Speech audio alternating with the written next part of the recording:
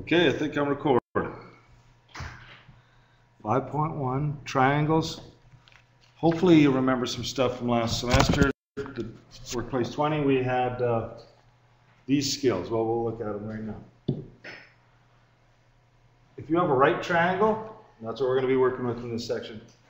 You can use this Pythagorean theorem. You guys see the poster off on the side there. We've used that. A squared plus b squared equals c squared. That letter C has to be the hypotenuse. And you guys remember this formula, right? Okay, how to use it. The other thing I hope you remember, sine, cosine, and tangent. What's a quick way to remember these things? That sine is the opposite over the hypotenuse. Cosine is the adjacent over the hypotenuse. Tangent is the opposite over the adjacent side. Now remember those words, right? Hypotenuse is across from the right angle.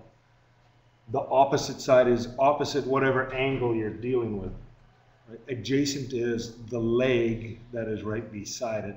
It's not the hypotenuse, but the leg that's right beside the angle. Now, a quick way to remember this, is SOHCAHTOA. If you say it like that, SOHCAHTOA, just put that above. What does that mean though? That means it's a quick way to remember that sine is the opposite side over the hypotenuse side. Cosine is adjacent over hypotenuse, and tangent is opposite over adjacent. That's SOHCAHTOA. That's just a quick way to help you remember that. I don't think I used that last time, right? Because I always gave you the formulas.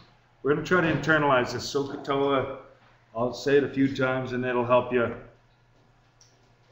get going on this. Now, that means you've got the three trig identities you could use, trig rules, I'm saying the wrong thing, trig ratios. You could use any of those three trig ratios, sine of an angle, cosine or tangent of an angle, or the Pythagorean theorem. Which one, if you want to calculate the length of side A here, which one of the things can you use? Can you use a trig ratio, or do you have to use Pythagorean? Well, trig ratios are used if you want to find angles or are given angles. You have no angle here or there, right? So that means you have to use Pythagorean theorem. And it just so happens that this is the hypotenuse. It's called the letter A, but it's not the A squared in the original expression, right? This is the hypotenuse. So that means A squared is equal to, and it's always the legs are the side that's connected to the right angle on the other side. So 7.6 squared plus 9.4 squared. Make that look like a plus sign. Now, does that confuse anyone? All coming back to you? Okay. You actually use your calculator, and I've done it. So to go through this example, 7.6 squared plus the 9.4 squared, you'd use your calculator to do that. And when you add it up, it's 100. I guess I'll put this in green. 146.12. Then the question is, how do you solve, that's A squared. How do you solve for A on the calculator? You can't divide anything here because there's nothing, it's 1A squared here. There's nothing to divide by. So you ask yourself, what's the opposite of taking a square? Square root button. That's that check marky thing. Use this button. And yeah, it's going to be a little over 12. You bet it. A is equal to, then as you said, 12.1 centimeters. I went with decimal 1 because you notice the numbers that were given also went to a 10th decimal place, 1 behind the decimal. Okay. So that's what this side is right here. Now that's kind of review. It is review, not kind of. Take a look at the next page here with the, we'll work through a couple of trig ratios and see how well we remember this.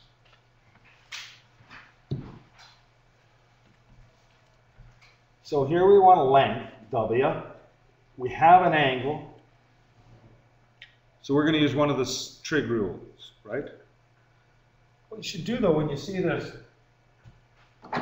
41 degrees here, out of the sides, what do we call the 4.2 side connected to 41 degrees here? This 4.2, is this adjacent, hypotenuse, or opposite?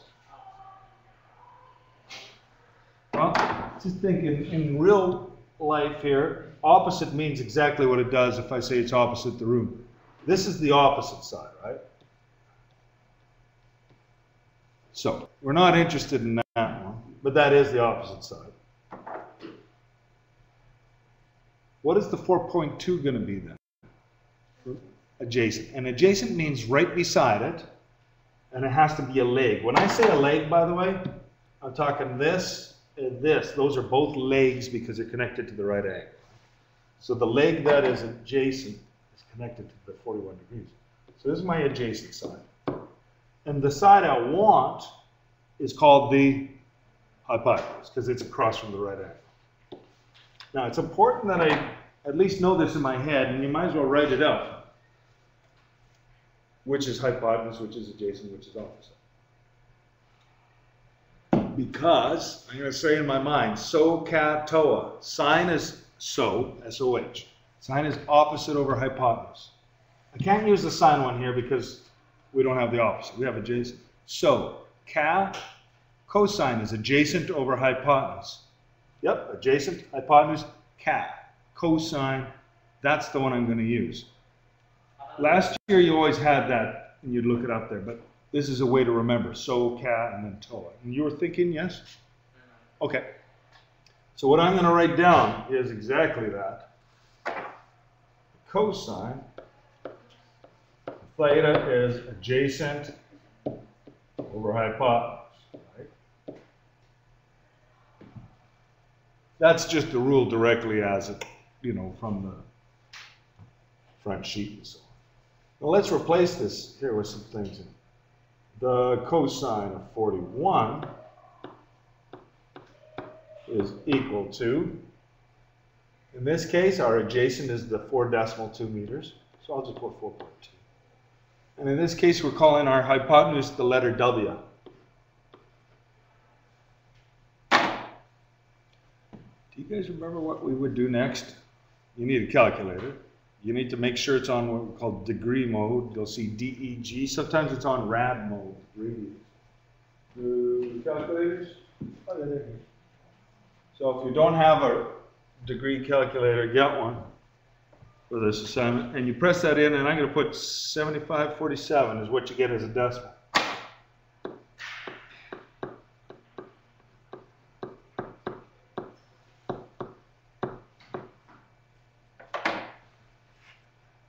Do you guys know how to solve that equation? If you need to, you can do something to make it look easier to solve. Do you remember what you did if you didn't like what you had there? Yeah. If it makes it easier, you can put this out of 1 if it helps you solve it. I'll give you guys a second to solve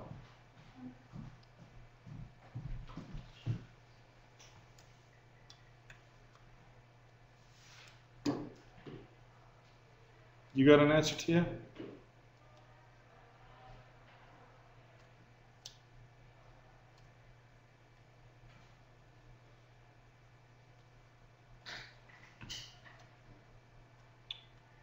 You do, don't you, Faith?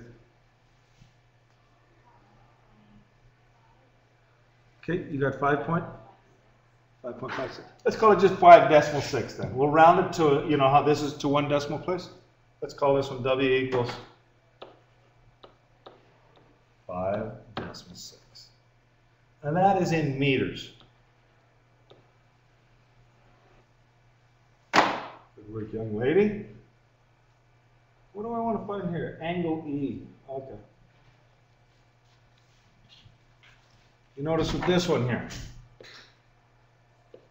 you want this angle right here, right? Didn't have to make it that big, but.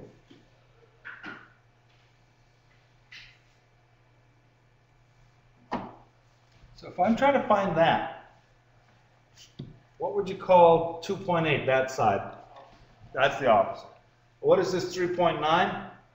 Hypotenuse. Opposite and hypotenuse. So, opposite, hypotenuse, SOHCAHTOA. It's definitely not tangent, opposite over adjacent. It's the SOH, S-O-H. It's the sine of an angle. So in this case, it's the sine of E. Why am I putting E there? Because that's the one we're trying to find. It says so, right? It's the opposite over the hypotenuse. I can actually then find sine of E is equal to, opposite is 2.8. The hypotenuse is 3.9. They're matching units, so you can just do that. Then you can actually type that in and crunch it out. 0.7179 if you divide. 2.8 divided by.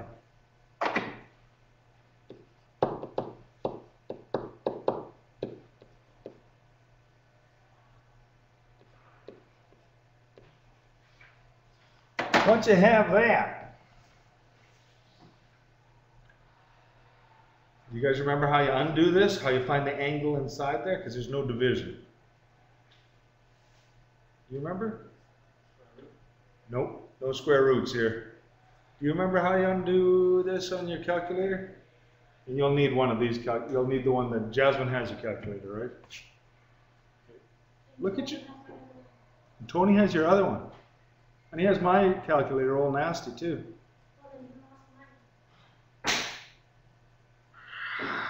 Tony! That's what I was saying. Anyways. Do you have your calculator in front of you? You notice what's right above the second function button? Like, I mean, when you look at sine and cosine, you see that little -1 thingy? That's to undo this. Is this coming back to you now? No? Okay, well, yeah, E equals the sine -1 of 0.7179. It's called the inverse, but in this case. 46. Yeah, rounded properly.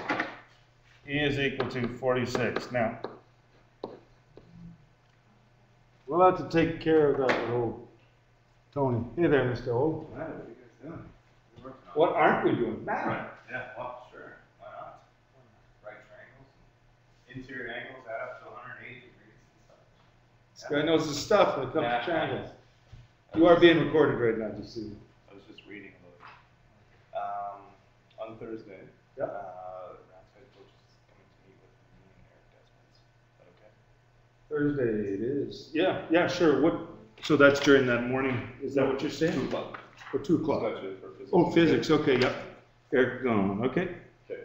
I don't know how long we'll be, but. In football meeting. Okay. But he won't be marked absent, that's for sure. Okay. You All betcha. right. Thank you. Yep. Thursday, April 2nd. Back to the lesson of the day. Is it making some sense now? To undo a sine, to undo a cosine, you use that second function button. You look up there too. I've got an example on the board with second function tan. You see that last thing on there? Reminding you how that works on some calculators. So that is actually all review, but I didn't expect you to remember everything. So what is new? Actually, I don't think you'll find this too difficult, but we got some vocabulary words to figure out. The properties of triangles. Okay, we know what properties are. The things that make things, why is it different than others? Anyways. What properties describe a triangle? Well, this is grade 1 here, right? 3 sides, we knew that. It's a closed figure, meaning you can't have 3 sides like this. That's not a triangle, right? And Mr. Olenek was just saying, the sum of the interior angles equals 180. He was just reading that right off the sheet. Anyways. And we did know those things, I think. But what about, you can classify a triangle 2 different ways. You could say by the angles it has. If all the angles are smaller than 90, and it looks like this, we call it an acute triangle. Cute little triangle. It's a right triangle if we have one angle with a perfect corner on 90 degrees. That's a right triangle. And it can be long and skinny. As long as that's a perfect corner, a 90-degree corner, that's a right triangle, right? And if one angle is bigger, like this is, then one angle is bigger than 90 degrees, that's called an obtuse triangle. So you should be able to look, and I should be able to do something here. So if I get this, what does this look like? Kind of looks, which one? I guess it didn't make it, well, I wouldn't say, I didn't make it too obvious, because I'm not given good measurements here. How's this one here? And I'll put a little doohickey in there. That's a right triangle. Now, if I get this one here, that's pretty obvious then. It's, yeah, it's obtuse because I have this really big angle. And if they're all small ones, it's acute. Okay, so that's what you're going to need to know. You're also going to need to know by sides. If all three sides are equal, that's equilateral. Isosceles triangles is like a lot of rooftops. Two sides are equal, right? And by the way, what do you notice about an equilateral triangle? All three angles are the same, eh? Because the sides are the same. Angles are the same. If on an isosceles triangle, two sides are the same, two angles have to be the same too. Right? Lastly, a scalene triangle is a mixed match of different sides. Three different lengths of sides. And you can have triangles of all different angles types. You can have right triangles that are scalene. You can have obtuse triangles that are scalene and so on. What's that? What about the Illuminati triangle? The Illuminati one with the eyeball in the middle? Yeah, tell us about that. Oh, you don't want to know. Well, there's secrets, man. Hey. That's right. Use the following diagram to answer some questions here. Let's just take a look at this diagram. It's not as complicated as you might think. Some of it isn't. Some of it is. Let me see here. Side BC. Oh, crap. It is bigger. First of all, do you see what this here and this here, you know what those mean? They're the The same. Not that they asked, but side C here is actually, There's two sides to each. yeah, 20 centimeters. That's what I meant by side C. This is small c right there. This is small b there. There's an angle. Then the angles are always with capital letters. Huh? But we're wondering about this length from big B to big C. That's what we're trying to find. Now, that's going to be a doozy to just do on its own. But what can you know about, or what can you know? What would you, this distance x here, how does that compare to the full distance BC? It's cut in half because this isosceles triangle, right, cuts, it's like a rooftop, it cuts it in half. So if we find this size x and double it, we should be in business, right? And we will. Because, and I'm going to just draw that out on the side here. So if I'm going to do this, what's the length side BC? I'm actually going to just look like this. 20, 16 is this height. This is what I want to know. And then I can double that. I don't have an angle though. How could I find that angle in the corner? Doesn't it make sense since the isosceles triangle?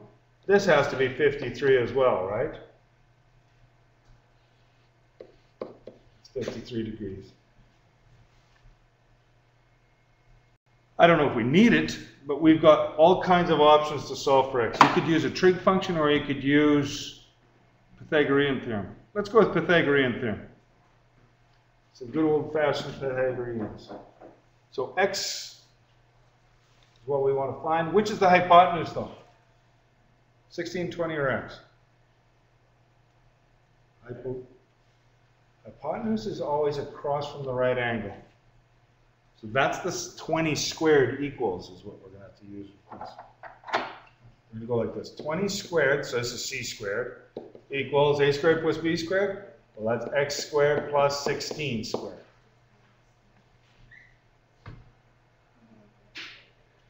Then 20 squared is 400. X squared, well, we can't do that. But It's just X, x times x. There you go. 256. Then we've got to get the x squared alone. How do you get the x squared alone? I don't know. Well, if x squared is being, if 256 is adding to 2, you know, that's what this is, eh? What's the opposite of adding? Subtract. So you're going to subtract both sides from the equation, right? And we'll do that. 400 minus 200 is 2, minus 56, 144. 144 is equal to x squared. So you have to do subtraction in this case to get the x squared alone. Then, and only then, you can use the square root button. Square root button, yeah, the old check mark that undoes squaring. We talked about it earlier. When you do that one, trust me on this. Oh, no, trust faith on this. You got it? It's a perfect 12, isn't it? Oh, it says error. Oh. Yours might be hit the square root button first, then 144. I don't know. You got 12. Perfect. That's only half the distance, though, remember? So that BC, what do you got to do that 12 to get BC then? Double it, yeah. I think you could do that in your head. 24 centimeters. Hmm.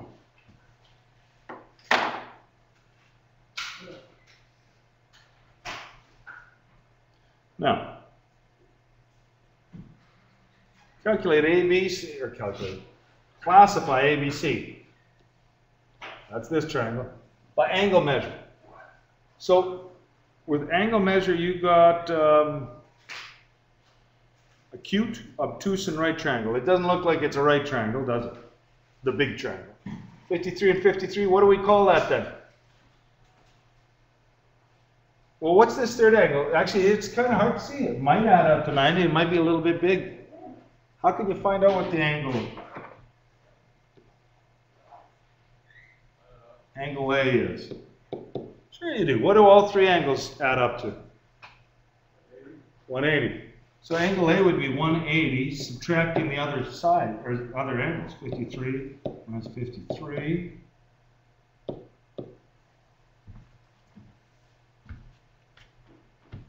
It's 106, so 180 minus 106, 74. So, is this an acute or an obtuse triangle? Obtuse has to have one side bigger than 90, and we don't. So an obtuse triangle, no sir. What is acute mean? Is it all 90? I'm sorry? What does acute mean? Acute means smaller than 90, all three of them. Oh, okay, Yeah. Oh, no, you can't. It'd be a square, right? Or a rectangle. And you'd have to have a fourth side. So this is an acute triangle.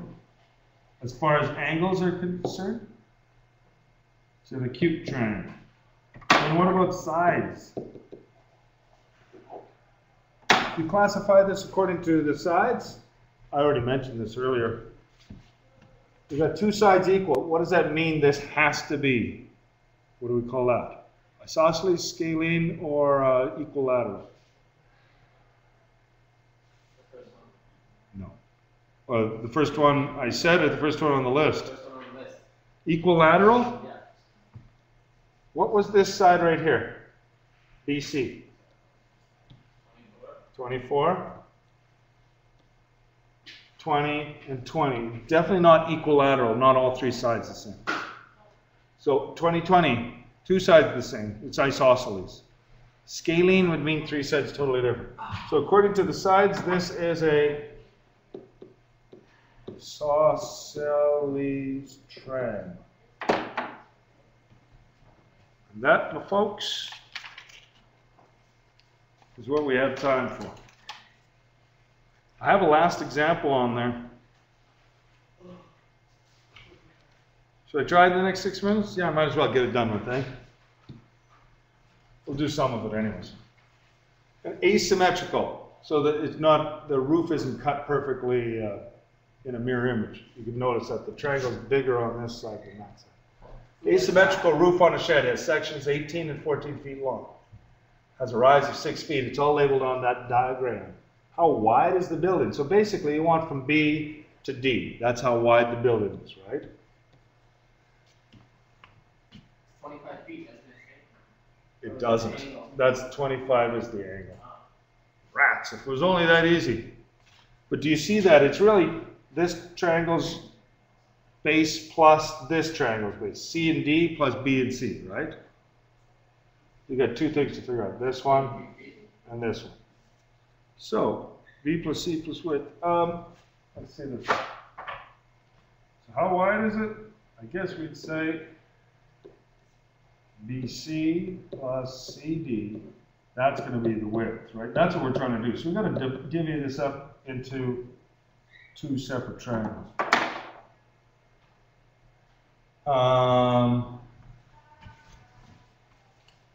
Do you think? Which one do you guys want to do first? The one on the left? Yeah, let's go with that one. So, the one on the left. So BC is what I'm going to find here. I just draw this out so I know what I'm solving here. 6, 18, this is BC. Which theory can you use? Because there's no angles given for this that we need to use. So you've got to use Pythagorean. You say, well, BC squared plus 6 squared equals 18 squared. Do you guys follow where I'm at on that one?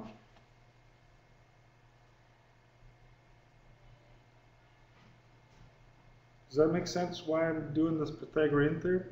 Because I got two sides and I want a third side on a right triangle. Now, this is 36. 18 squared is 324.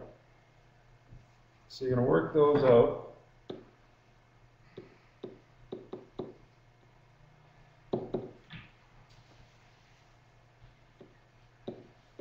And subtract to get BC squared all by itself.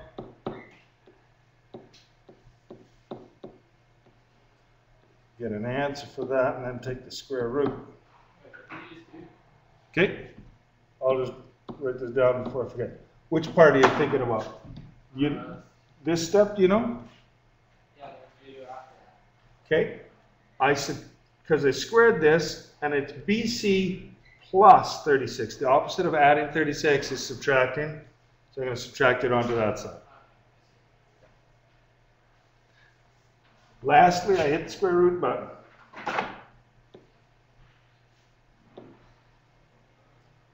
And the old beggar comes out to be 17. I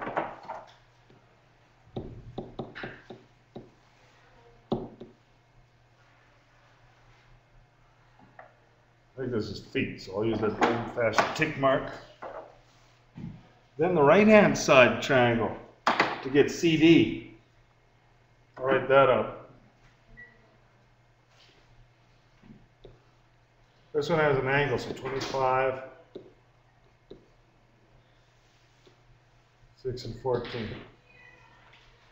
But we can use the Pythagorean theorem again. It's the easiest way. You could use the sine or cosine or tangent, depending which one works too.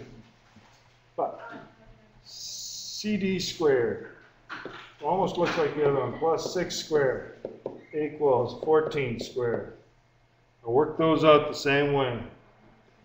I'll skip one step here because the 36 you're going to subtract over.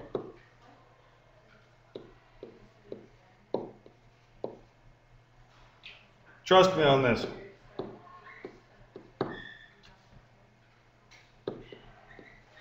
Take the square root of both sides. And 12.6 is what I got.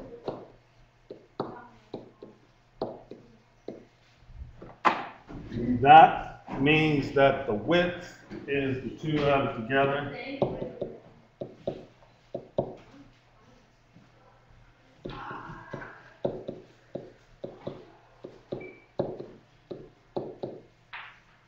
And what is that? 29.6.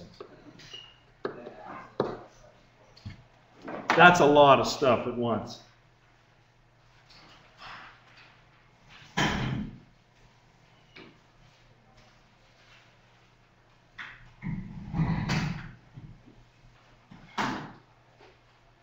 Hey Lloyd, you did make it, eh? When did you make it? Just in the last 3 minutes or something? 1:45. Okay, I have you marked as absent. You're here for 15 minutes. 20 minutes, you're right. Does it change your life if you're here marked late or absent? Okay. Just because you really already marked it down. This, you can tell by looking probably that these are right triangles. The big triangle looks to be obtuse. They're scalene because they're different sized. That's the B part. Have a good afternoon, and you got a lot to work on now. Stop this recording. Test. Okay, good.